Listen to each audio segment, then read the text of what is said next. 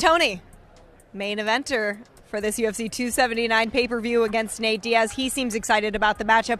What were your thoughts when the original fight with the Leech decided to move into this main event against Nate? I'm going to be real. I mean, you got to be ready for anything that's out here. In the back, it was kind of crazy. I had my popcorn and my shades, and I'm just kind of interested in what's going on.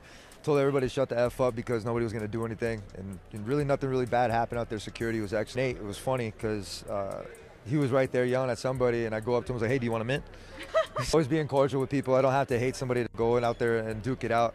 So props, man. It's Hispanic Heritage Month, so you guys get exactly what you deserve. Oh, I love that, and I love this main event, but this is two OGs of the game, two Ultimate Fighter winners. This is a matchup that fans have, I think, wanted to see for a long time, and now they finally get to see it. Scheduled for 5 rounds, Tony. What does that mean to you?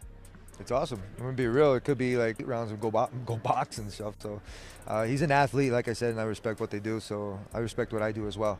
So, I mean, I'm going to go out there and get that victory.